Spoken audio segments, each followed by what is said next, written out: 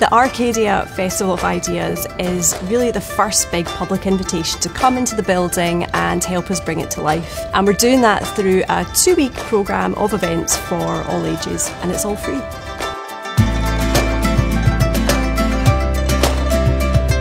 It's the moment that we invite the public into this incredible new resource. Having something where you're actively welcoming the community is absolutely massive. The combination of the community with the university and research, wow. Everyone will find something interesting to engage with. It's a great opportunity for everyone. We have big family days, we have an outdoor ceilidh, lots of researchers are involved, so you can come in and hear about all the research that's going on across the university. We're going to prepare an activity with our little friend Cosmo. Cosmo is a programmable robot.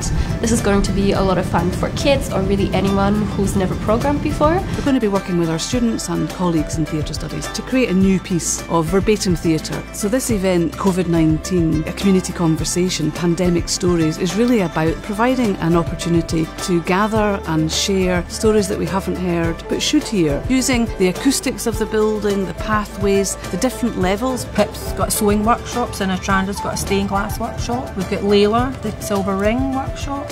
Within higher education and education more generally, Gypsy, Roma, Traveller, Showman and Voter communities are underrepresented. And for ARCadia, I will be looking at contemporary GTRSB themes with Science Travels, my outreach project, and also we'll be looking at more traditional things such as storytelling and poetry. At ARCadia, we're going to be hosting our volunteering and social justice festival, so it will give students the opportunity to come in and speak to some of our community partners and student-led projects to chat to them a bit more about their volunteering opportunities. This building's all about collaboration with the world, with communities. That's really what this festival's about. So there's something about that I think is breaking down sort of barriers that are necessary to break down. Part of my work is to find opportunities and resources and match them up with local people.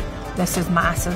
Well, it's a limitless possibility, and in a multicultural city like Glasgow, that is really useful. It's communities that will shape how research is done and also make sure that we're asking the right questions. So this is your chance to come in, occupy the space, which is for the whole community, the whole of Glasgow, and it's going to completely change the way we do research.